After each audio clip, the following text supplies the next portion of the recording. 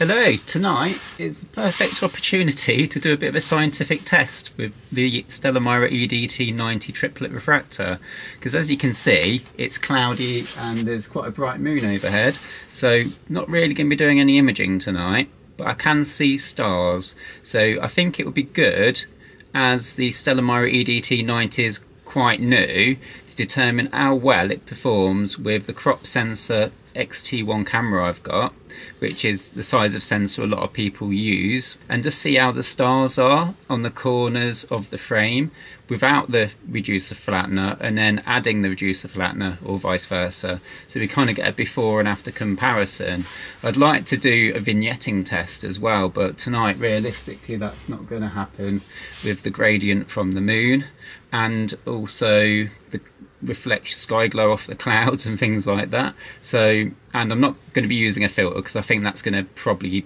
affect the star shapes from the optics, and I'm not going to be stacking either. It's going to be a single 30 or 60 second exposure, whatever I can get away with, and I'll meet you on the computer when I've done that, and hopefully there's not too much error involved because I've not stacked it, used filters, pointed at the same patch of sky with and without the flattener, and we'll zoom in by the same amount. So hopefully it's a good scientific test and a good indication for you folks of whether this could be something for you or not. So yep, I'll meet you on the computer shortly, and I'll just get this, rattle off all this that I need to do,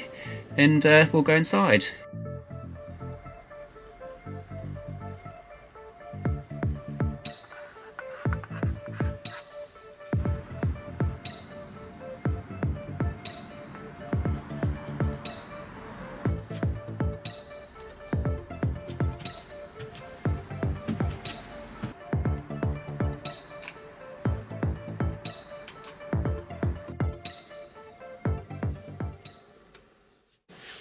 Okay, I've captured some test images using the reducer flattener,